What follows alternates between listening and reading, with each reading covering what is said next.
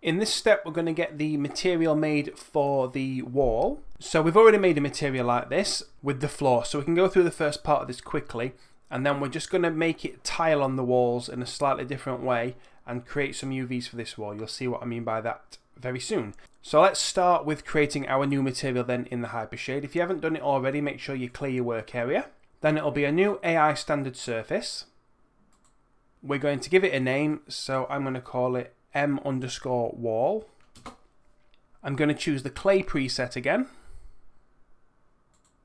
And then we need to load in the colour. So we'll click on the checker button, go to the file node, and then under image name we need to find that texture. So we'll click on the folder icon, and then in the source images folder you should have the T_wall textures, and we'll start with D, which is the diffuse.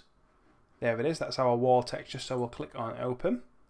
And we will see that I made a mistake. So instead of clicking on the checker button next to colour, I did it on weight, and that's why I didn't get the result that I would expect. So let's fix that, because that's wrong. So I'm just going to right click here and break connection. That will return that to normal, and then because I've already got it set up over here, I can just take the out colour and drop that into base colour there, and that's done the same effect.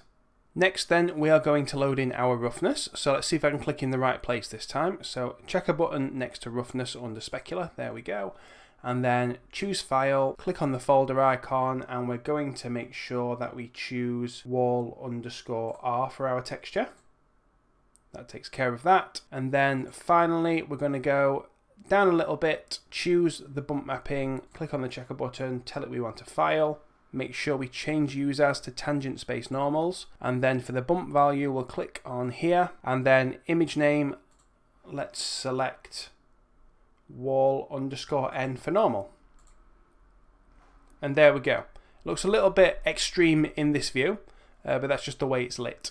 If we were to change this to preview it in Arnold, you can see that it gives a much more subtle effect. So let's just change that back to hardware for now. So with that material done, what we're going to do is drop it onto our two walls. So I'll just do the middle mouse method for that, and you'll see that if I drop it onto this one over here, the blocks are too big, but it largely makes sense. On this wall over here though, let's just drop it onto there. Oh my goodness, what is that mess? That is because we extruded to create the window earlier, so there's no UV information for this part of the shape. So Maya's just kind of making up, and it's not going well. Okay, we need some UV mapping to sort that out. Let's just minimize our Hypershade for a sec, and then we need to sort it out. We'll do the easy one first. So we're going to do another planar projection, because we need it to make sense on here. So what I'm going to do is have a look down here, and you can see that Z is the direction that's going through that wall. And that's which direction we need to choose for our planar projection. Whichever axis goes through it is the one to choose. So we'll go to UV, planar, click on the little box, and it's going to be the Z axis. Make sure keep image width and height ratio is selected, and then project. Then don't do anything else, maybe zoom out a little bit.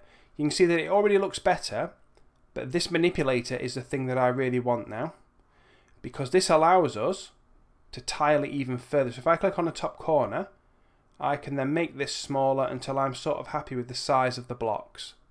And I'm kind of happy with them at about that size. Now if I put it into object mode, we can zoom in and see that that's looking good. It's also looking good on the back, not that we'll see that, but I do want to show you there's a place that it doesn't look right, and that is on the top and the sides. And that's because these have also been mapped on the Z-axis. This one really needed the X-axis. Because we're never going to see these sides though, I'm not going to fix it. But just so that you know why that's a problem, I thought I would point it out. And then we need to do the same with this wall, but we need to project on a different axis. It's X that goes through this one.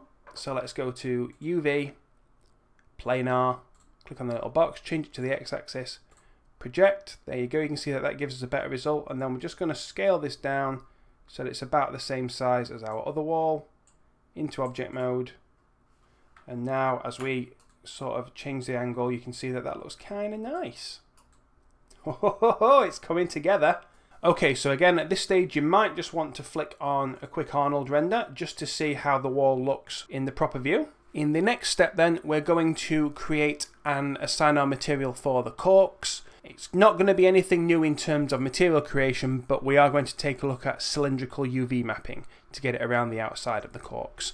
So I'll see you there where we'll do a bit more UV mapping. Game Dev Academy is graciously supported by these absolute legends. If you'd like to offer your support, then check out our Patreon page using the link in the description below.